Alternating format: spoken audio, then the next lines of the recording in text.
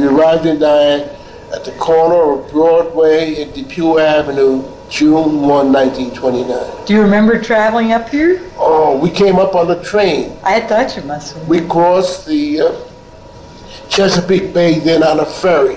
We got a ride from Suffolk to Norfolk on a car. Then we got on a ferry from Norfolk to Chesapeake Bay. That's where we got on the train, and we came to Penn Station. Oh yeah, the old Penn Station. Got off at Penn Station, and we got the bus up to Nyack. And we thought that riding up Broadway was the most beautiful area.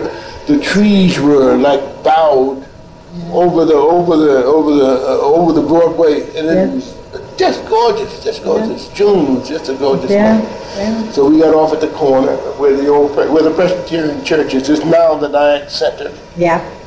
We walked maybe a block up the street, and here we were at home. Sounds easy. Directly across the street from the famous Liberty Street School. Right. Perfectly situated. Absolutely. Looking back in reflection, that was just a gorgeous time. Yeah.